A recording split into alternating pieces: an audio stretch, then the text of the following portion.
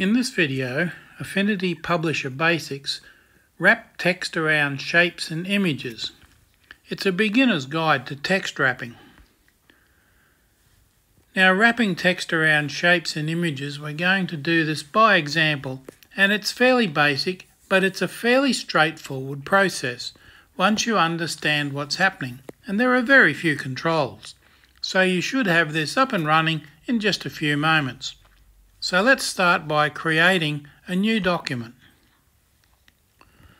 And I'm using a simple A4 page. You can use one of the presets. So when you start up and Publisher and open a new document, just select A4. Gives us plenty of room to put 2 columns of text and an image or two. Click on Create. Straightforward. Now select page 1. You double click on page 1 to select it. Then drag out a place marker with the Frame Text tool. And you can tell you've got the Frame Text tool working by the fact that it'll have a ruler across the top. And you can see page 1 is selected there. It's got the grey border around it. You double tap on it to select it. Now with the T of text still selected, because you're in frame text mode and the ruler still showing, go to the Columns tool. You'll see it up the top there, and select 2 columns. We want 2 columns in this document so that you can perhaps put your image in the centre of a page. You don't really need to do this. You can put an image in a single page if you like. And you'll see how easy it is. You now have 2 columns of text. We fill the columns with dummy text, the lorem ipsum fake text. It's fake Latin. It's not really Latin, so don't try and translate it. Go to Text, Insert Filler Text, and the document will fill with random text, just like you've got there. Now we're ready to place our images.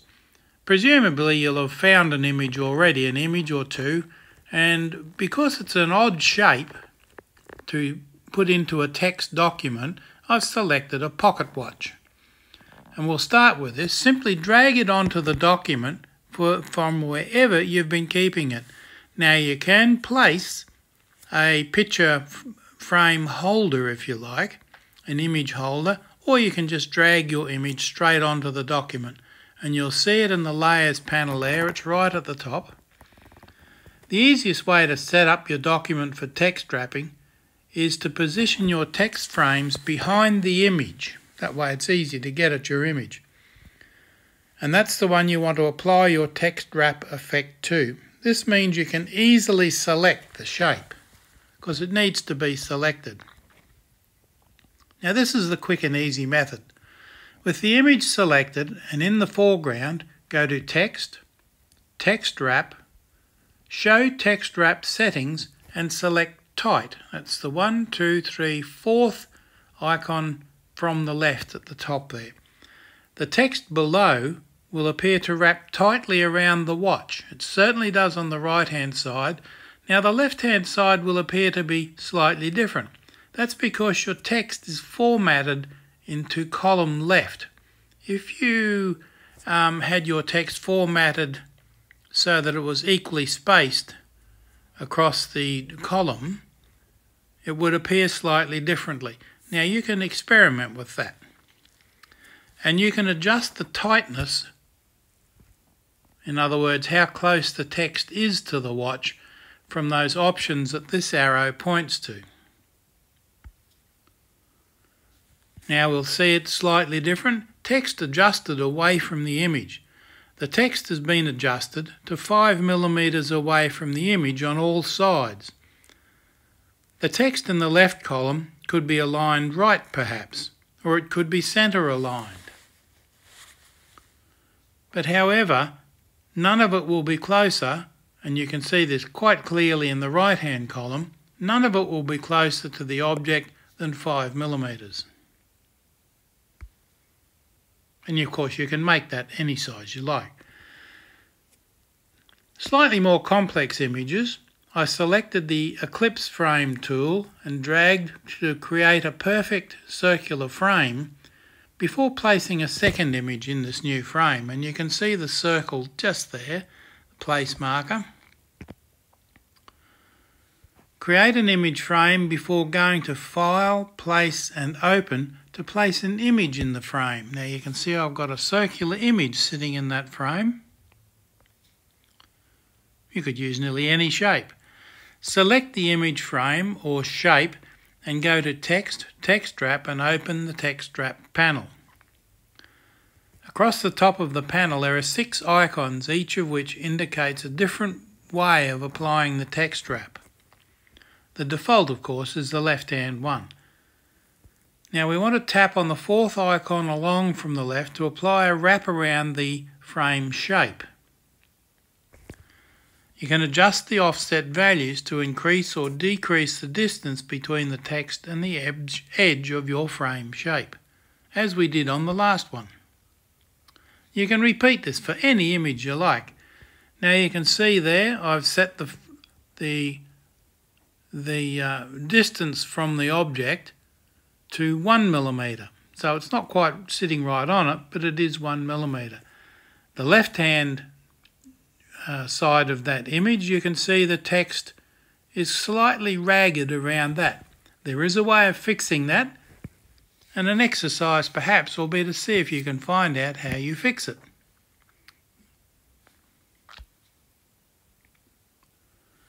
Now, moving around text is the same. This is not an image, but a text frame, and it's got the letter Y in it in rather large type. You can see it there. I believe it's 141 pixels in size. I can't quite read that on this little screen, but never mind. There's the letter Y in green text, and it's in a text frame sitting over your background text. You can place letters anywhere in the body of the document, either as text or as images. Now, I've set the text wrapping around that. The underlying text behaves as normal, long words dropping to the next line if they don't fit. You can see again it's ragged left and aligned right. But that's a text letter Y there. How do we get the text to move in? Adjust the wrapping boundaries for complex shapes by adjusting it. In this case, the Edit Wrapping Boundaries is greyed out because it's still selected. You can see the little blue lines around the letter Y there with dots and handles to position those blue bars. You can see the adjustment handles in blue. That's why that option is greyed out there, because I'm actually applying it. But before you try to apply it, it won't be greyed out. You click on it and those little blue bars, the handles, will come up, and you can adjust the text so that it comes right in against the letter Y if you like. That's just an example. It's fun to experiment with this, but for simple shapes, that's all you do. Now remember to save your work. That's it for this exercise. Thank you for watching. Please remember to subscribe to my channel and like it on YouTube.